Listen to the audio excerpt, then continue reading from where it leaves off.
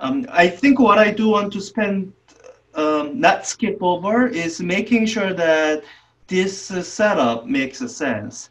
That this is a rigid body with some distribution of mass, and it tells you where the center of mass is. It's being made to rotate about this fixed point. So as we describe torque and other rotation, we are going to use this fixed point as our center of rotation. And we are given this displacement L. We are given height of the most of the mass. And that I want you to have a mental image as we go over this question so that it's not just the manipulation of formulas, that what we are writing down relates to this physical setup that you have a mental image of in your mind. So let me skip to part B. Well, is it worth? I think it's worth it briefly going over, if only because it's well, it technically has some tangential, pun intended, tangential connection to the static equilibrium. So when you are answering in part A, you are looking at okay, at this position, there's no force acting on this thing other than gravitational acceleration. And how does that relate to angular acceleration of the thing? Now, in part B, what you have instead is, this is the setup of the question that structure is supposed to be strong enough to hold the pirate ship at the position of maximum height, instead of letting it fall under gravity, and hold the pirate ship at rest at the position of maximum height. So I hope all this phrasing help you connect it to static equilibrium. That all this phrasing here is in roundabout it's saying that net force is 0 at that position and net torque is 0 at that position. So here you are kind of assuming that that the force applied the support at this point there will be enough net force there to make the net force equal to 0. And the question is only referring to the torque. So so that's the situation that you want to analyze. So you start out with a free body diagram, so that you know what other force and torque to forces acting on the pirate ship, so that you can figure out how much torque you need to apply. So when you are holding, so this is kind of representation of pirate ship at the maximum angle. Let me just give it a label theta max. I forget the numerical value. So there's really only two forces that are acting on this rigid body. There's the force due to gravity modeled as acting at the center of mass. So here's a force of gravity, which should be equal to mg. And there's no other force. The only other place there could be a force and the torque acting is here. And technically there will be two different forces here. There will be kind of a normal force acting here that's counteracting force due to gravity. And there would be a separate kind of a frictional force that's a tangent to the direction that this is sliding in, that would be applying frictional force that's applying a force which will lead to the torque. So the Newton's second law equation for rotational motion that applies here would be net torque due to gravity plus the applied torque, or what I'm labeling as torque of the maximum applied torque, those added up should equal to 0. So here it's really just a question of calculating what is the torque due to gravity, and the maximum torque you have to apply should be just, well, the magnitude is the same, it gets the opposite side. And the approach I would use here is find the lever arm and calculate this gravitational torque as the gravitational force times the, well, times the lever arm. And the procedure for finding lever arm here, I think I described that in other videos. You take this free body diagram, you find the line of action, or the force vector extended into a whole line, and you find the distance between your center of rotation and this line of action. So this distance is your lever arm.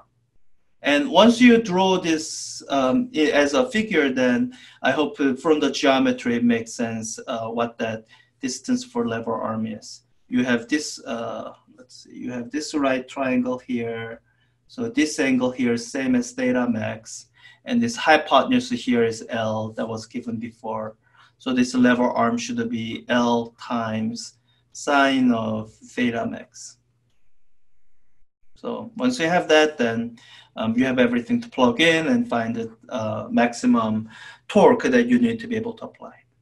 So good. You might see something like this on your exam in the context of static equilibrium, where what you are trying to do is apply the equilibrium condition. So so I guess maybe for your exam 3, this is a little bit too simple, so maybe I won't be giving you anything like this.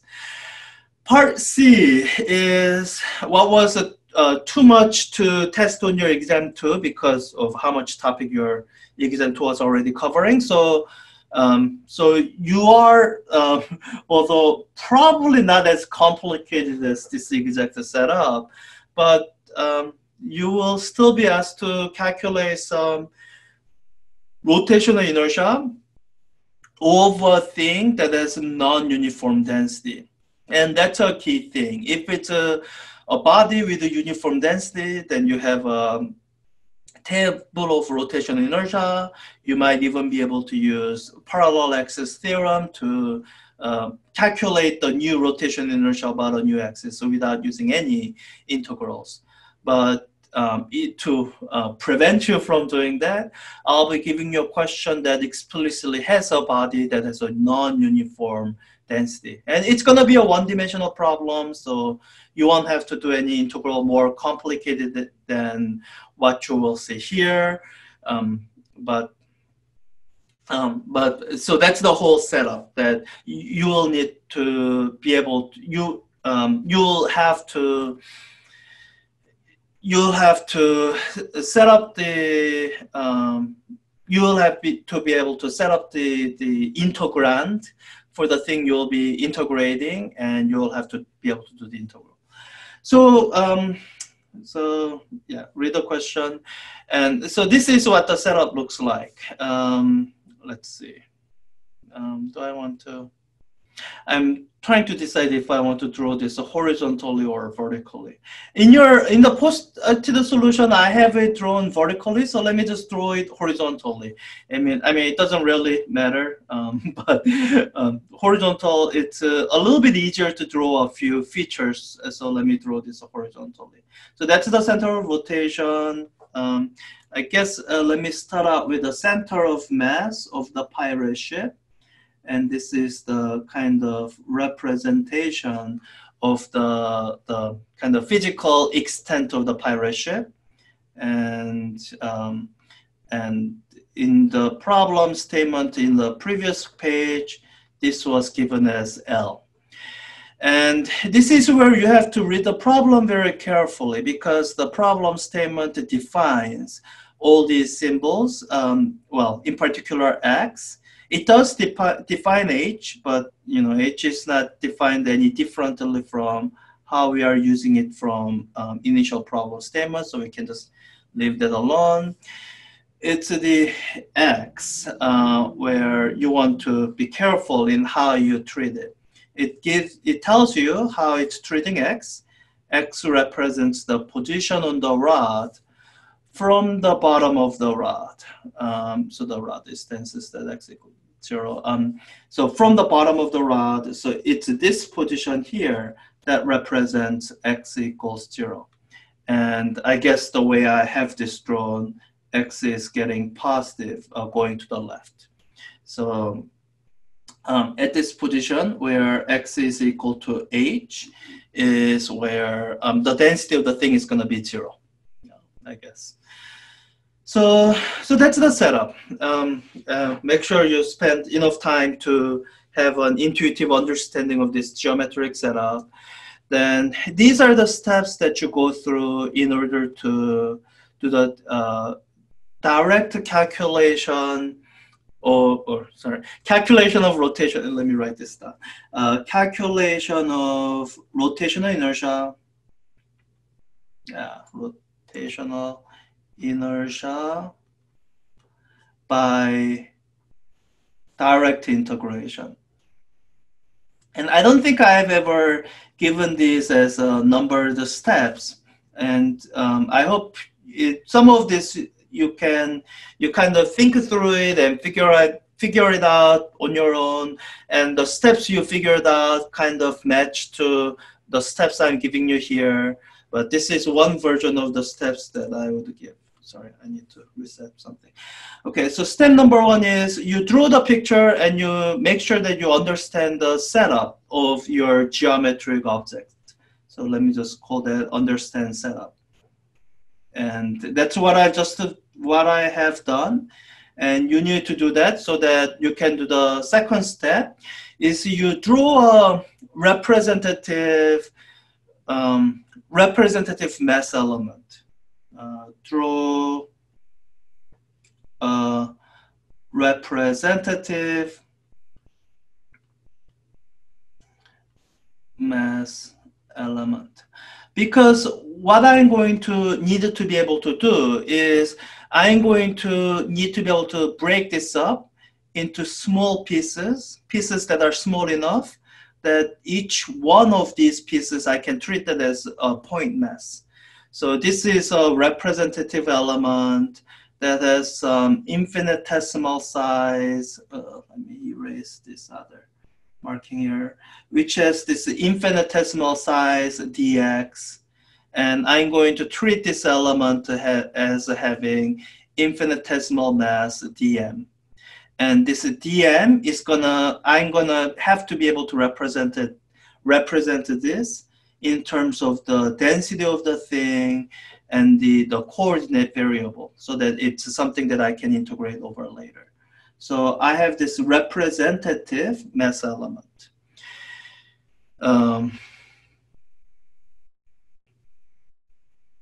Okay, so I have that element that I can visualize, imagine for the third step. Third step is write an expression for the infinitesimal contribution to rotational inertia, or what I'm going to label as di. So this is that's the infinitesimal contribution to the rotational inertia, to the whole thing, or the whole rotational inertia of the whole thing, from this small element dm. So it's going to, so remember the rotational inertia of a point mass is mass of the thing times the distance squared, distance from the rotational axis squared. So I'm going to have to write something similar here. I'm going to have to write the mass of this element, that's my dm, which I'm going to expand out a little bit later. And I need to write down an expression for distance here. And in some setups, you can use the single variable to pull double duty, to serve as the coordinate variable and distance. Here I can't really do that because the problem already gave a meaning for x, and this x does not stand for distance from the where it's being rotated from. So I need to write a new expression that's going to represent the distance as a function of x, the coordinate variable, so that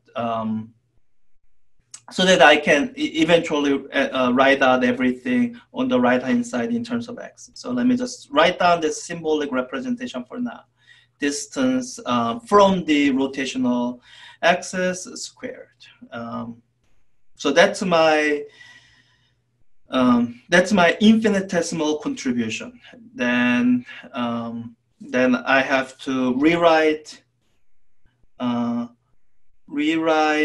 everything in terms of coordinate variable, technically coordinate variables, but I'll only give you one-dimensional problem, so there will be only one variable for you to worry about, and constant. This is preparation for the final step, which is do the integral. Integral over the whole rigid body. So I haven't given you this specific set of steps because, you know, at some point the problem solving, it's not following a rigid set of steps. We did that with a standard strategy as a kind of model of coming up with a problem solving strategy.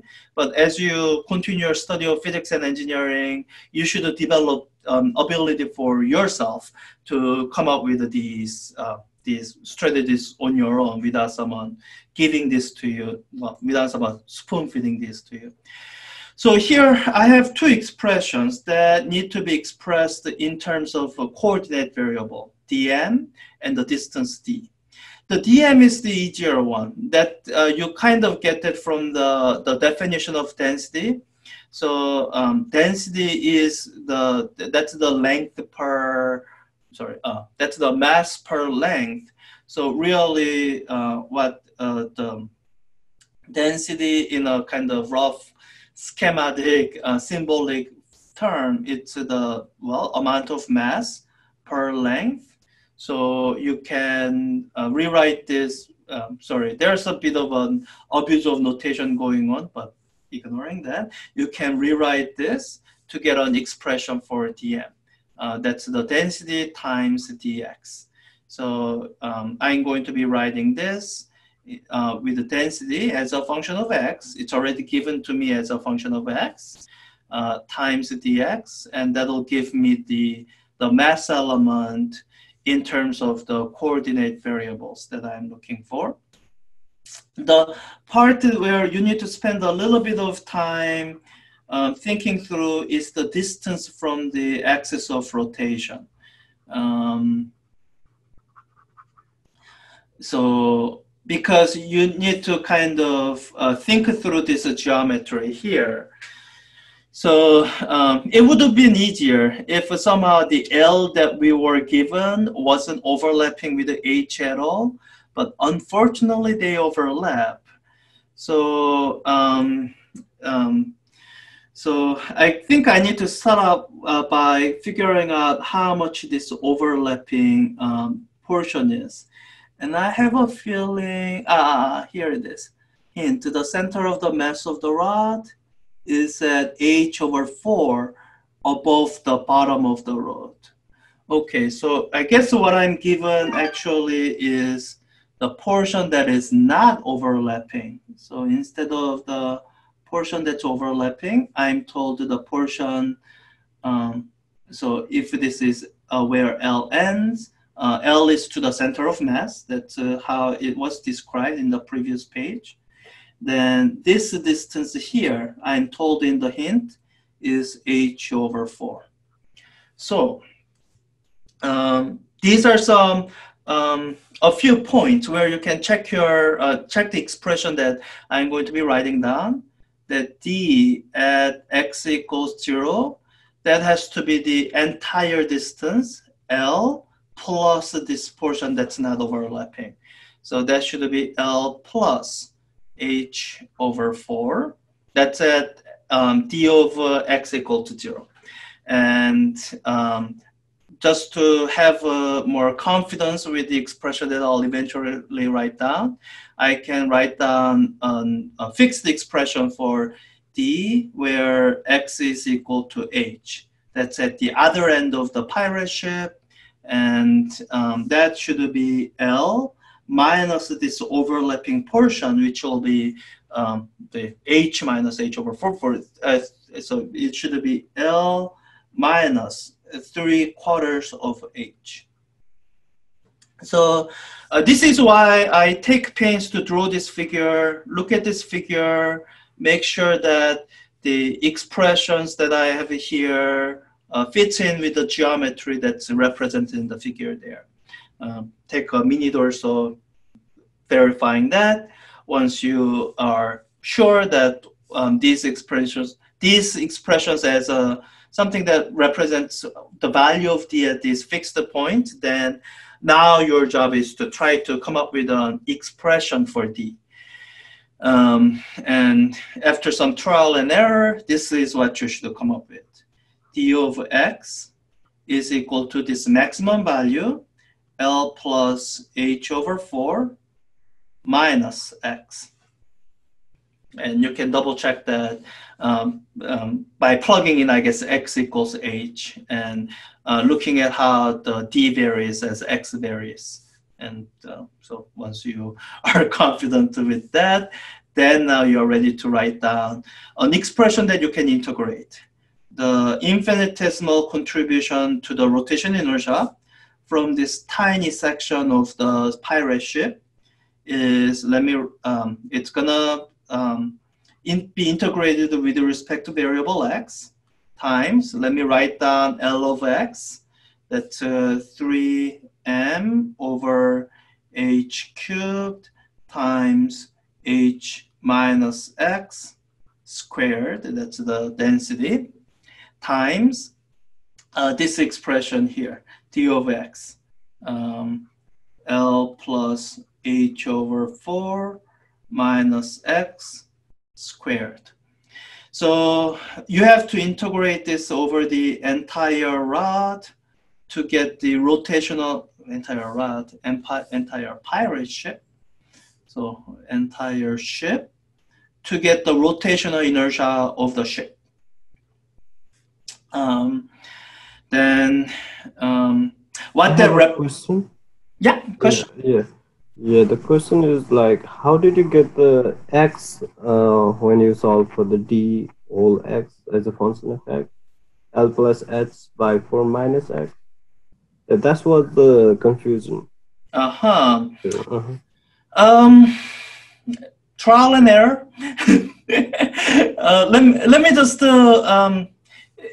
so I say trial and error because there is no one single fixed set of steps I can give you that'll work all the time. This is really the intuitive portion of this problem solving. I think what I can guide everyone to is writing down this expression that at x equals 0, that this is the correct distance.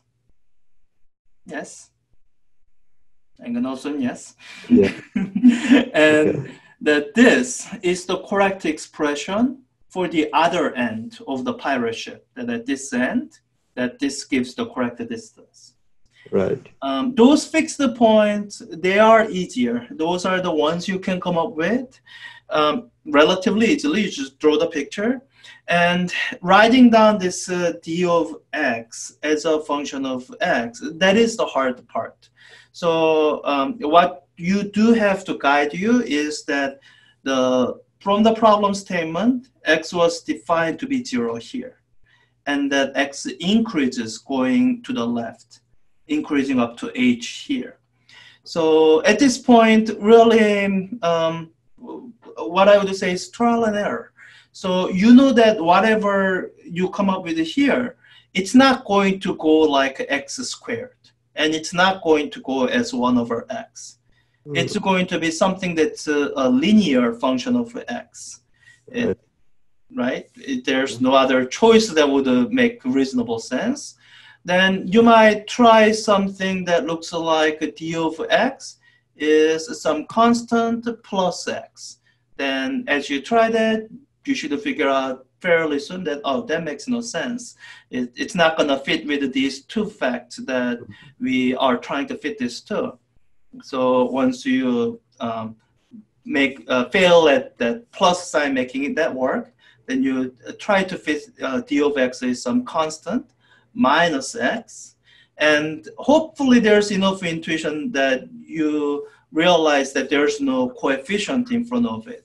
Like it's not going to be minus 2x or minus 3x. It's how the distance changes, it's going to be just it's going to be same scale as how x changes. And so at this point, so once you figure out this much, that the portion that depends on the variable x is minus x, then the rest is really figuring out this portion by trial and error. You want this to be correct so that when x is equal to 0, that you get this value. Then, that makes actually L plus H over 4 a fairly pretty good guess to try here. L plus H over 4. Now, if that's all you did, then you have no confidence whether this is correct or not. You're just guessing. When you are doing things by trial and error, you need some way to check your guess. That's why I have this second expression here, so that I can plug in, a value of x equal to h, and see if I get a value that I thought I should get when x is equal to h. And when you plug it in, you get it. Okay, So I understand. Yeah, I think I understand. Yeah, so this is really why there's no substitute to practicing physics problems, because some of the solution steps, there's no specific instruction I can give you. The only instruction I can give you is trial and error. And the best bet for you for this trial and error process to take place is really in the comfort of your own home with a practically unlimited amount of time, not in the context of an exam setting where you only have 2 hours, and if the first 2 or 3 things you tried didn't work, then you are practically, well, you're done for the exam. So this is why practice matters, because some of the problem solving, it really only comes through by trial and error. And you need plenty of time to try that trial and error. So for the rest of this problem, I'm going to take this as given, that you came up with this through trial and error on your own time somehow, and that you double checked it with the expression with the constant checkpoints that you thought should work. So, sorry, no more undos available. So we were at trying to do the integral for the ship. And I start out with this kind of schematic description of integral over the ship. And the task for you is then to figure out what are the limits of actual integration that corresponds to this schematic or kind of descriptive representation of the object that you're integrating over. So when you're integrating over the ship, you're starting from here, x equal to 0. And you are ending at this point at x equals h. So you integrate from x equals 0 to h, and that should work. And I guess I won't actually do the actual integral other than I can show that it's doable. So let me do that with Wolfram alpha. This was one of the kind of thing I regretted writing out the exam solution 2 years ago, that this was too long. that all these polynomial expressions, it's doable. It's polynomial integral. Everyone can do it, but it takes quite a bit of work to work it out. So if I were to, I know that now, so I'll be mindful of how long that complex of a polynomial integration takes. But let me just do this on O from alpha just to show that it's doable. Integrate, so 3 times m divided by h cubed times h minus x squared times L plus h over 4 minus x squared. I'll probably get rid of at least one of those squares if I were to give a similar problem. From x equal to 0 to h. And O from alpha is usually good about interpreting what I mean. So it did interpret correctly. I mean to integrate with respect to x and verify all the rest of the mathematical expressions are fine. Then after you're done with this complicated integral, indefinite integral, you end up with this definite integral, which hopefully matches the solution that I posted. So really, and this is the thing that I'll be trying to test it for. Given a new situation that involves variable density, so that I know you have no other way to solve it other than to set up the direct integration and actually do the integration. Are you able to understand? So wait, let me get my highlight pen. So what I will be testing for and looking for is, are you able to understand the setup that's described in English words mostly? And are you able to isolate kind of a representative mass element which you can use to write out this infinitesimal rotational inertia? And can you go to the step of rewriting this portion here in terms of the coordinate variable in preparation for doing the integral? So that's what I'll be looking for. And there's a kind of a simpler example that I can do later on in the exam review session, so that the problem with this question was it was way too complicated. I was trying to test it for too many things all at once. I do have a simpler question that I used in past semesters, which is actually, I think, a version of the lecture, things I've done in the lecture. So this is the kind of representation of direct calculation of rotational inertia by direct integration. And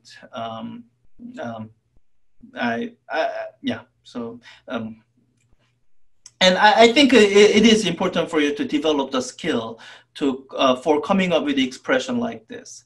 Frankly, a lot of the things you might do for a physics exam, it's a step that can be automated. You saw me do the integral on O from alpha in 1 second. It's like, so your skill in evaluating this integral by hand, it's not a valuable skill. Computer algebra system can do that a lot better and quicker than you can. But the skill that is valuable in an engineer or scientist is the skill to come up with this expression. That's the one step that can't be automated, that requires a human being with an intuitive problem solving to write down. So I'll try to test for that somewhere in your exam.